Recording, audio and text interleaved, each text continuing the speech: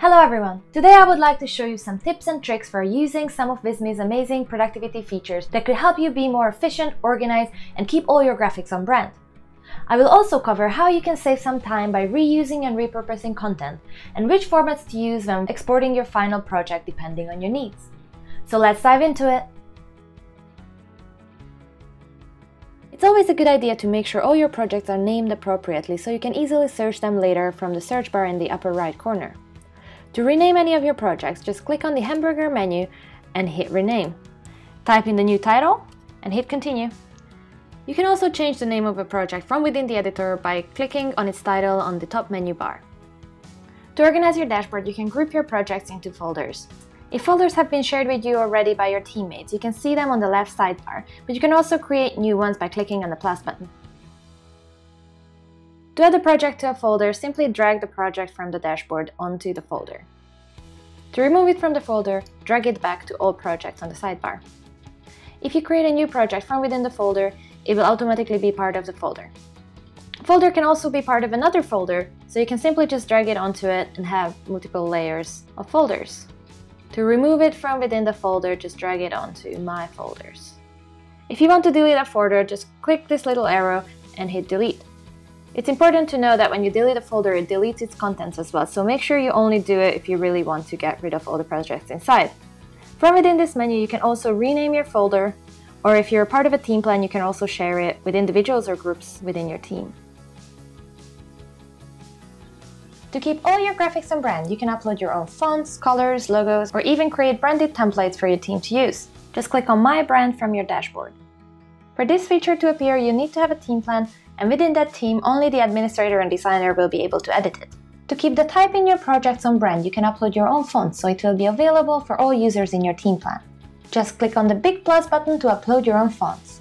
You can set the header and body fonts, and you can see a preview for it up here. If you go to the editor now and try to change the font of any text box, you will be able to see your own fonts uploaded.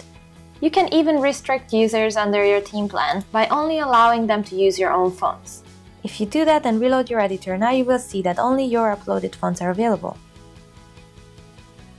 To upload your color palette, just click on Add New Palette and use hex codes to add your colors one by one. You can choose the colors by finding it on this wheel if you're not very particular, but if you have proper colors set up with your brand, then just copy-paste the hex colors into this field. Now if you go to the editor and change the color of anything, you will see your brand colors appear in the bottom. You can also create multiple theme colors and add a bunch of them down here, which will also be visible within the editor under theme colors. You can see here my brand, and these three are the ones that I've added. This can also be restricted, just like the fonts. So if you do that, only white, black, transparent, and your brand colors will be available for your users. And when you click on theme colors, only your branded themes will appear. You can also set the color of the background when you're previewing a project. So now it's set to black, but if I change it to this custom one, now I set it on white. If I reload this, the background will be white. You can also set up templates that your users will be able to see when they open a new project. To create a template, you have to create a project, or if you've created one already in your branded colors and theme, you can just search for it from here.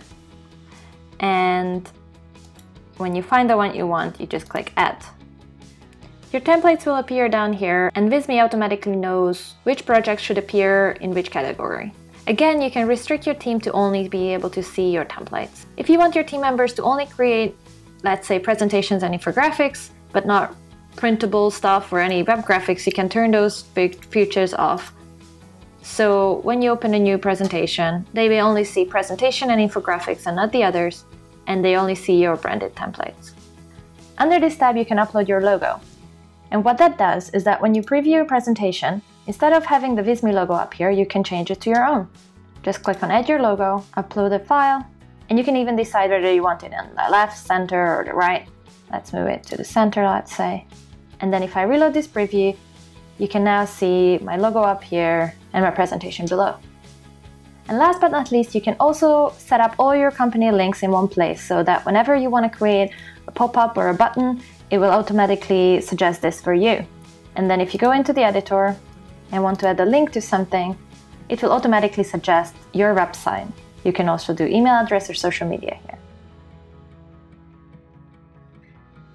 Visme has a built-in media library where all images, icons, and GIFs that you've ever uploaded to a project are stored in one convenient location. So if there are some images that you often use in your projects, like your logos or some icons, you can easily organize them here.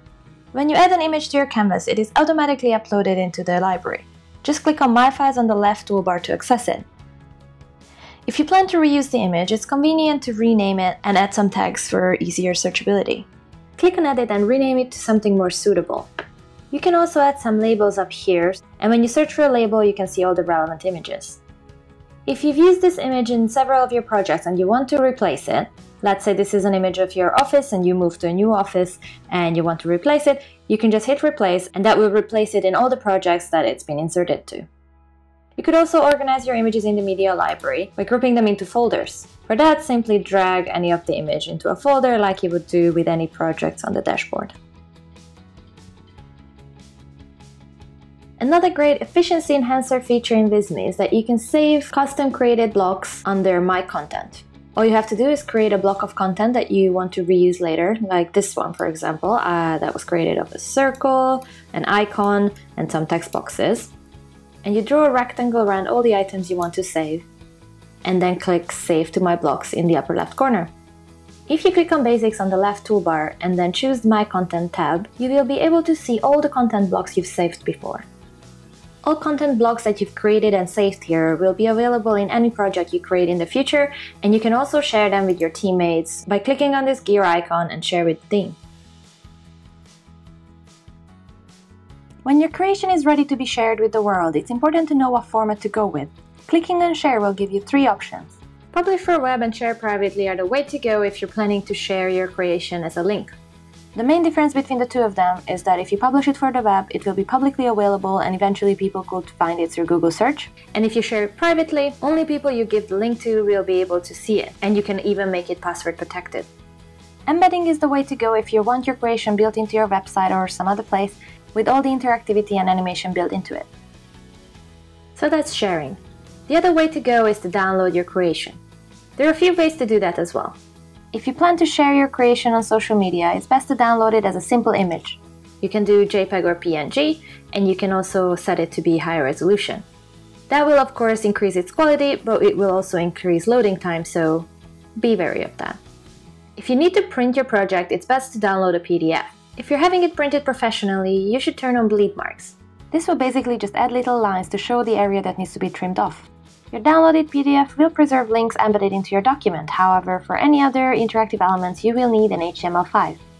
HTML5 will allow you to get a full interactive version if you have animations, pop-ups, or transitions in your presentation. It is the best format to use if you're presenting your presentation offline. It is also important to know that these downloadable formats don't work with our analytics features, but they do work if you share your creations through the sharing option.